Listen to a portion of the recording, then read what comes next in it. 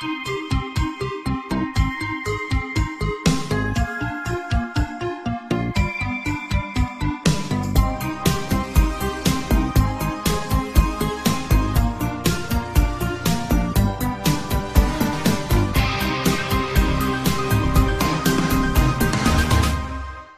Madagascar tree. A report from 1878 made by a German explorer called Karl Leich outlined a terrible ceremony. Leich was on the island of Madagascar with the local tribe named the Mkodo. He describes the villagers select a sacrifice for the man-eating tree. The victim, a teenage girl, was prodded with javelin-like implements and compelled to climb this tree. Leich described it as resembling a giant pineapple with long hairy tendrils at the top of it. A set of tentacles surrounded a pool of fluid, which the girl was made to drink. Leich continued. The atrocious cannibal tree, that had been so inert and dead, came to sudden savage life. The slender delicate palpi, with the fury of starved serpents, quivered a moment over her head, then as if instinct with demoniac intelligence fastened upon her in sudden coils round and round her neck and arms, then while her awful screams and yet more awful laughter rose wildly to be instantly strangled down again into a gurgling moan, the tendrils one after another, like great green serpents, with brutal energy and infernal rapidity, rose, retracted themselves, and wrapped her about in fold after fold, ever tightening with cruel swiftness and savage tenacity of anacondas fastening upon their prey. Research into this report, believed to be the oldest such report known, has shown there was no such tree on Madagascar. The Mkodo tribe could not be located, and even Leich himself was said to be a fabrication.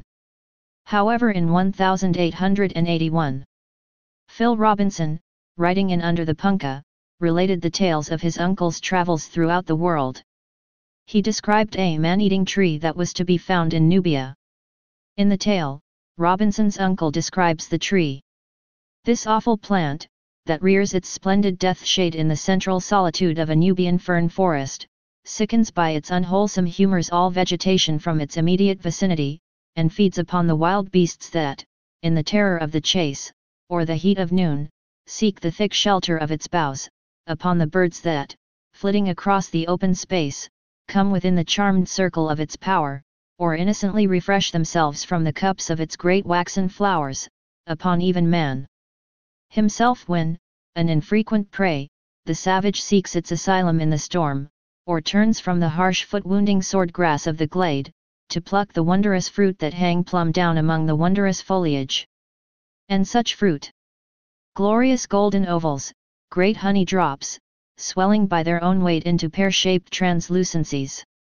The foliage glistens with a strange dew, that all day long drips onto the ground below, nurturing a rank growth of grasses, which shoot up in places so high that their spikes of fierce blood-fed green show far up among the deep-tinted foliage of the terrible tree, and, like a jealous bodyguard, keep concealed the fearful secret of the charnel house within, and draw round the black roots of the murderous plant a decent screen of living green.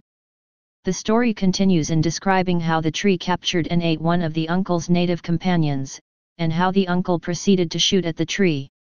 When his ammunition was finally exhausted, the uncle continued his work using a knife to destroy the tree, as the tree fought back with its blood-sucking leaves, and entangling limbs.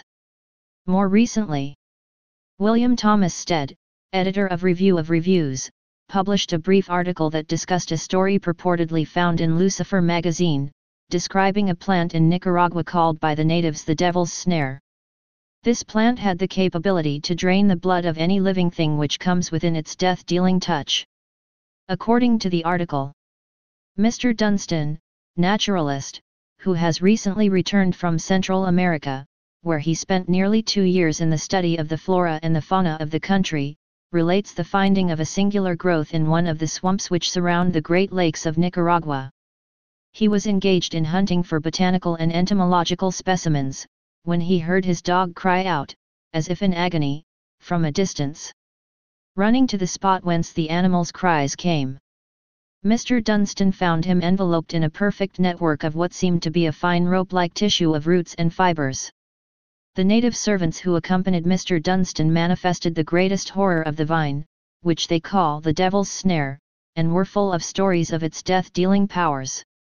He was able to discover very little about the nature of the plant, owing to the difficulty of handling it, for its grasp can only be torn away with the loss of skin and even of flesh, but, as near as Mr. Dunstan could ascertain, its power of suction is contained in a number of infinitesimal mouths or little suckers, which, ordinarily closed, open for the reception of food.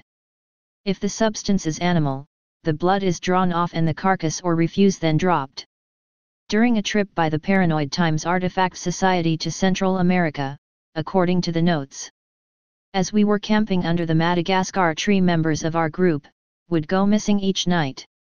Under the glow of the last night's moon, a large green vine pulled Rick, a 200-pound member of my team, out of his tent and into the canopy. After a carefully search, we could not locate him. In other words, be careful where you sleep. And stay paranoid, my friends.